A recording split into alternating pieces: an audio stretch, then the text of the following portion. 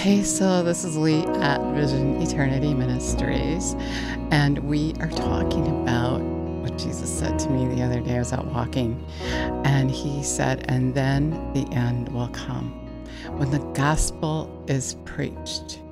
Not the compromise gospel that we live in, but the truth. Let's acknowledge him. Jesus, I thank you and praise you for telling us the truth, for convicting us, correcting us, showing us the truth, how to be ready to stand before you that day, how to be that bride without spot or wrinkle, truly how to care about you and have compassion for you and your heart's desire. We love you and praise you. We give you all the glory. Thank you, Jesus. And so that's what happened. I was out walking the other night, and he said, Matthew 24:14, when the gospel, the good news is preached, then the end will come. He kept telling me he was coming, and I'm like, okay, so when? Then he kept saying soon. I'm like, okay, well, I don't understand soon, because when he first made it really real to me, I thought he was coming the next day. And so now he's saying where we're at. He's helping us to have understanding as to where we're actually at. You know, Matthew 24 breaks down the things that are going to happen before he comes. And for him to just say that, to say that the gospel has to be preached, to tell us that is what he's working on. That's what he's trying to get us to do, is to do that work. He said, whoever believes in me will do what I was doing, and even more. And we're not doing it. We have all these excuses. And really today he's saying it's because we're ashamed. The enemy has us so downtrodden that we believe the lies that are spoken to us. You're not good enough. You didn't go to school. And even the false prophets, he wants to say that they're telling the people that are just beginning to know Jesus that they can't. You have to go to school. You have to do this. You have to do that. And Jesus isn't saying that. He said, if you believe, you're going to do what I was doing and even more. He didn't say, if you go to school. He didn't tell the fishermen they had to go to school. In fact, the Pharisees, the religious leaders, they are the ones that studied. But the thing is, they didn't have the Holy Spirit. They didn't have the truth. And that's what happens. When we listen to the religious leaders, they're just telling you what the word says. But they're not practicing the word. They don't have the presence of Jesus with them. And so how can they tell the truth? Nicodemus asked Jesus, wow, you can really see that you're from God. And he even went away in the night to talk to Jesus, because religion is such a mess. Religion is just practicing the same thing over and over.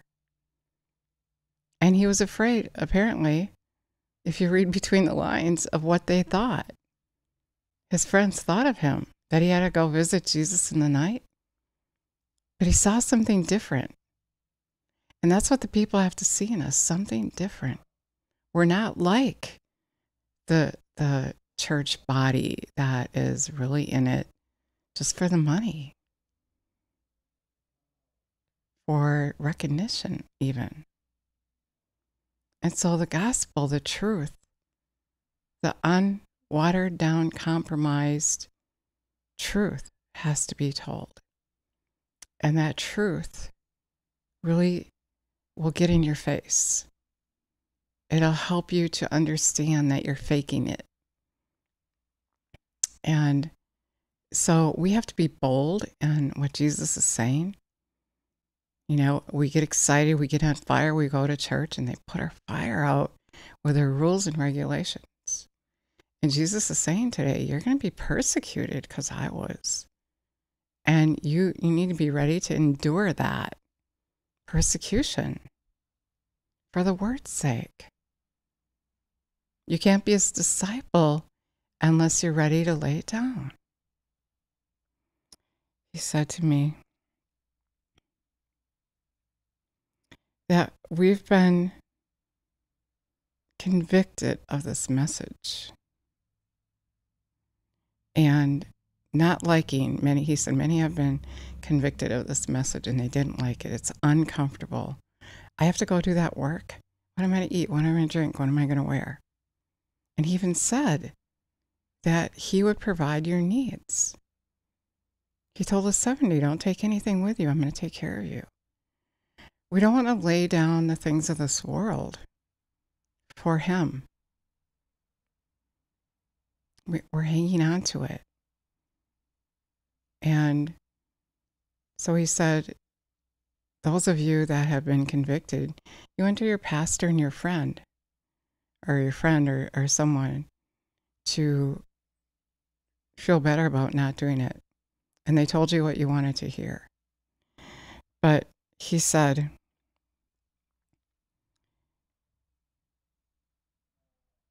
that you need to go to him.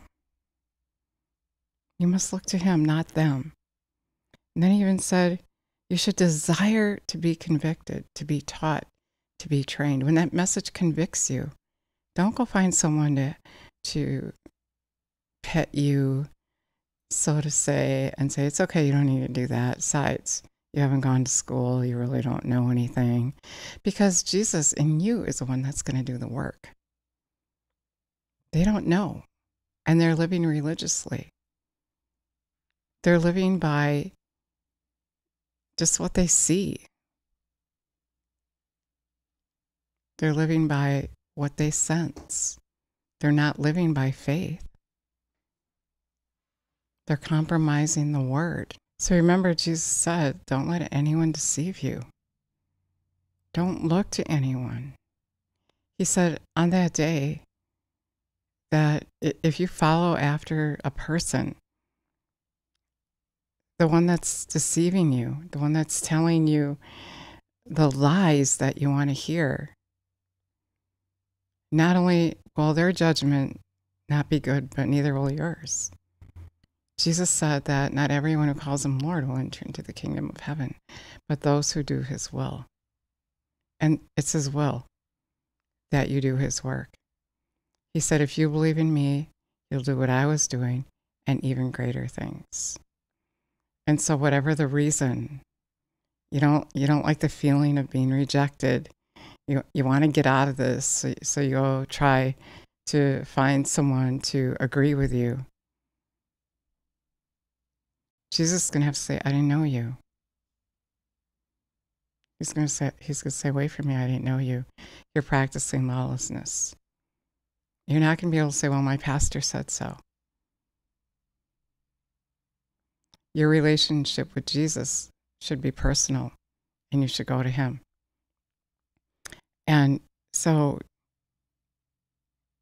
your judgment will be the same as that one that deceives you. And, you're not going to stand before talking about when you do his work and the rejection that you're afraid you're going to get, and the people that look down on you. And Jesus is saying he knows how that feels. That's how he felt. Even though he knew he was the King of Kings and the Lord of Lords, and they didn't know what he knew. Even though that was taking place, they were looking down at him, spitting at him, mocking him, and he just let them. And he wants you to do what he was doing. Let them spit at you, mock you, look down at you, because you're giving them a chance for eternal life if you tell them. And so go ahead and desire that persecution. Desire that love that Jesus has to give. Decide, okay, I know they're going to look down on me, they don't understand, but Jesus wants the truth to be known to everyone. And if we're shy and timid, and we're afraid of what they think of us, and we walk away because of that, they're not going to know. He said we're the holdup. And I just want to exactly read it to you. To let you know that you do qualify, I assure you. I solemnly tell you, if anyone steadfastly believes in me, he himself will be able to do things I do, and he will do even greater things than these, because I go to my Father. And now he's going, just like he said in Matthew 25. He's going on this long journey. He's assigned us to do his work, and he's going to come back and judge us for that. So you don't want to get out of it. Don't try to get out of it, because if you do, you're not doing his will.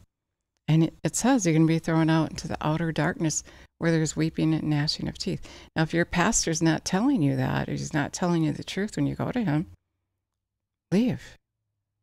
Go to Jesus. You want to know the truth. So in 2 Timothy 7, Paul says, God did not give us a spirit of timidity, of cowardice, of craving and cringing and fawning fear. Amplified Classic Bible. But he has given us a spirit of power and love and a calm, well-balanced mind, disciplined and self-controlled. Do not blush or be ashamed then to testify to and for our Lord, of me a prisoner for his sake, but with me take your share of the suffering to which the preaching of the gospel may expose you, and do it in the power of God.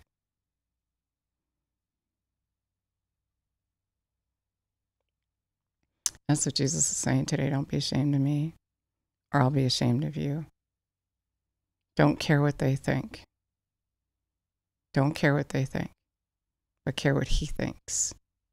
He's the one you're going to stand before that day.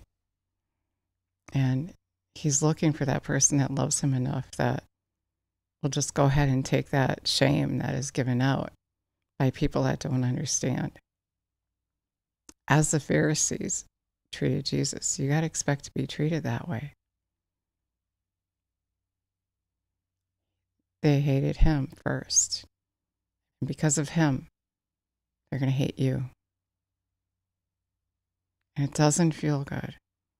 And it's not nice. It's not sweet. And another thing to remember is our warfare is not against flesh and blood, but it's the enemy, spiritual darkness. He is trying to get you to quit. And if you quit, you're doomed.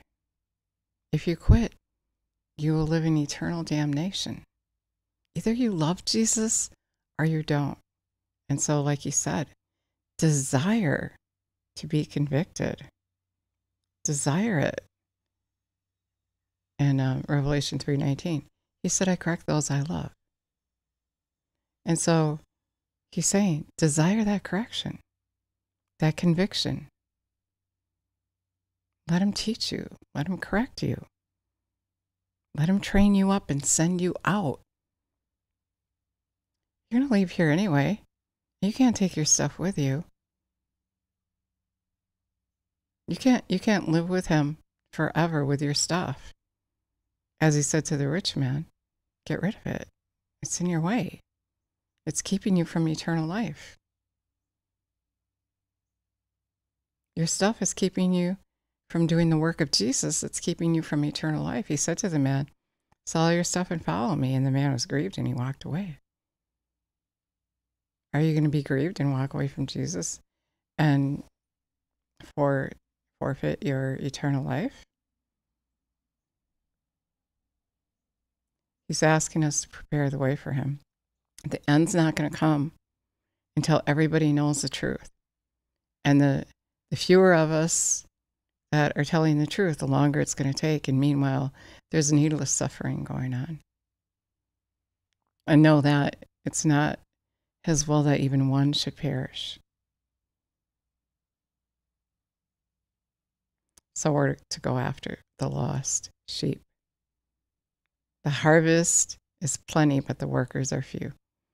The workers are distracted. The workers are afraid of persecution. That's the word he wants to tell you today. Don't be afraid of the persecution, but endure it That is love. To be persecuted for Jesus is love. You're loving them anyway.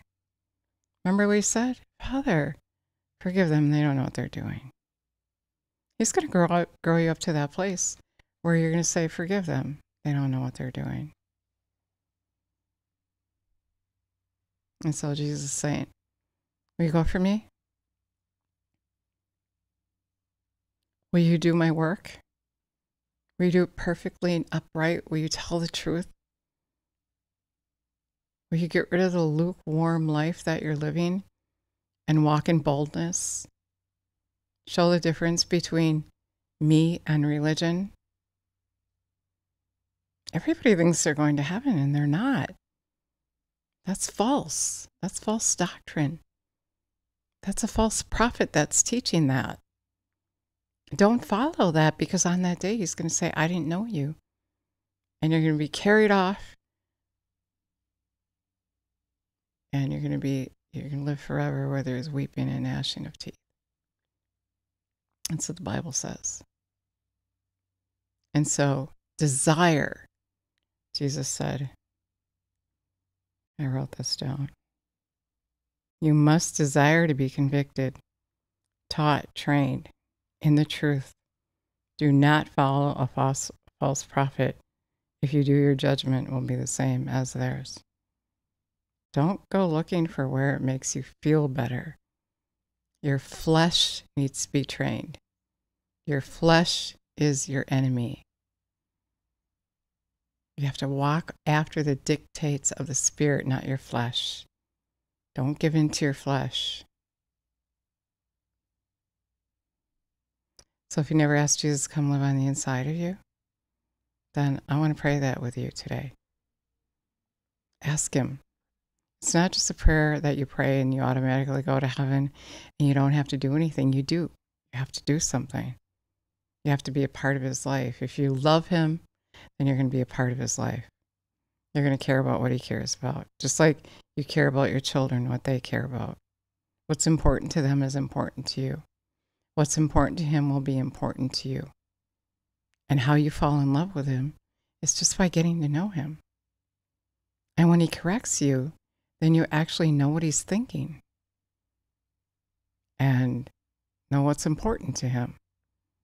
Know exactly what pleases him. Because if he corrects you, if he says, don't do that, that doesn't please him. And he's going to train you to go for him. He's preparing you to live with him. If you can't let go of it now, how are you going to let go of it then? He's asking us to let go of the things of this world and prepare to move in with him. Do his work. If you're willing to do his work, then he's going to empower you to do it. He's going to empower you to withstand the persecution, not care what people think of you. You know something they don't know. And he just loves them and he wants them to have a chance. And so don't let that intimidate you. And don't listen to the enemy tell you not to tell people, because everybody's going to know and you know, you're going to be cut off from that group. Well, praise the Lord. Get cut off from that group then. If people don't like you because you love Jesus, it's okay. You're going to stand before him, not them. So let's acknowledge him. Jesus, we thank you and praise you for telling us the truth, confronting us, convicting us, correcting us. We desire it. We want it. We want to know the truth. We desire you, Lord, and only you. Help us to let go of those things that are in our way. Come, live on the inside of us. We commit to you. We're engaged to you, Lord, and we will not date anyone else. Help us, though. Help us keep our commitment. Help us to be faithful. Show us who you are. Help us to want what you want. Love you and praise you. Give you all the glory. So that's exactly it. What you're saying is, I want to be engaged to you. Nothing comes before you. I want to do your work. I want to be a part of your return. I want to hear you say, well done, thy good and faithful servant. You did my work. Your life wasn't about you, but it was about me, what I cared about. Your neighbor. Anyone around you is your neighbor, right? And he wants them to know what you know. Don't keep it to yourself, because it's going to say, I didn't know you. You didn't do my work. You were ashamed of me.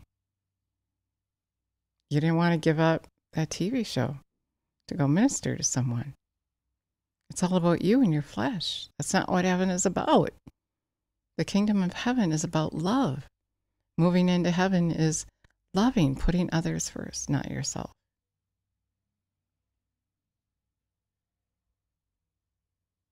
Okay? So, if you said that prayer, I'd be so excited to know. And John 1:1 says, in the beginning was the Word, and the Word is God. And so when you look at John 1:1, you're looking at Jesus. You're looking at who he is. He said, if you love me, you'll obey me, and I'll manifest myself to you. He's going to manifest himself in you. If you obey him, you're giving him permission to train you up, to get you ready to move in with him, to send you out, to take care of all of your needs. But if you don't obey him, then he said in Revelation 3:20, he's knocking at the door of your heart. If you heed his voice, he's going to move in. But if you don't, he's not, right? If you heed his voice, I'm going to come and live on the inside of you. So the opposite is true. If you do not heed his voice, he's not going to live on the inside of you. So you can't say that prayer and then just sit around and do what you want. You can't compromise. You can't be lukewarm, but you be digging in the word and getting hungry for Jesus. Get hungry for him and do his will. Care about what he cares about. Don't care what someone else thinks. Just care what he thinks. Thank you so much for listening today.